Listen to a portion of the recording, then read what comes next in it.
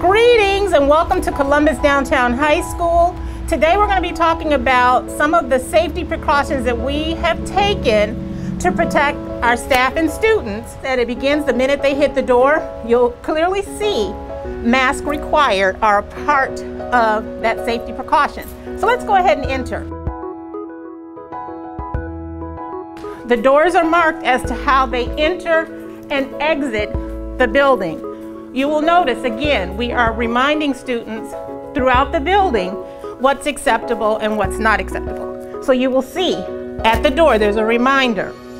Stay safe, keep 6 feet distance. So in the event that staff or students become ill or begin to have symptoms, we do have an area for those students, our isolation area, where they will come until we can have someone to pick them up, a parent or guardian, to safely pick them up. We also have doors that someone will monitor that student from the outside so that we can again maintain safety and adhere to social distancing. Within the restroom, we're asking students no more than 2 at a time to use the restroom. And again, as you can see, there's a sign in regards to social distancing and the 6 feet apart, as well as a reminder about washing their hands.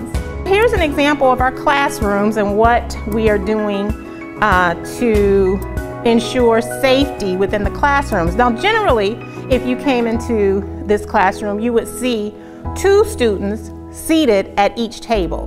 Well, right now, to social distance, we have 1 student per table, and we have a shield to protect students as they're in class.